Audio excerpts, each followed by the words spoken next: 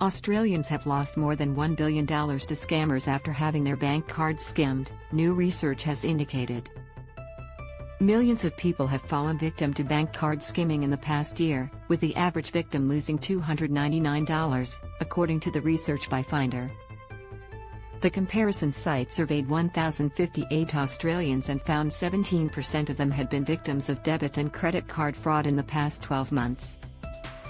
Read more. Royal siblings hold historic vigil for Queen Elizabeth II. The 17% who had been scammed are representative of 3.4 million people when the whole population is taken into account.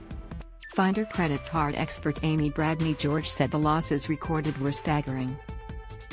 It's a widespread problem and shows how effective scammers have become at deceiving innocent Australians, she said. The Finder survey showed millennials were most likely to be targeted, with 27% of millennials admitting they'd had their card details used fraudulently in the past 12 months, followed by 22% of Gen Z. Bradney-George has urged people to be wary of fake calls, texts and emails about purchases, prizes and deliveries.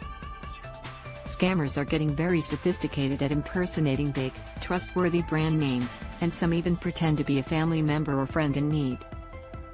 She has also encouraged people to regularly check their transaction history.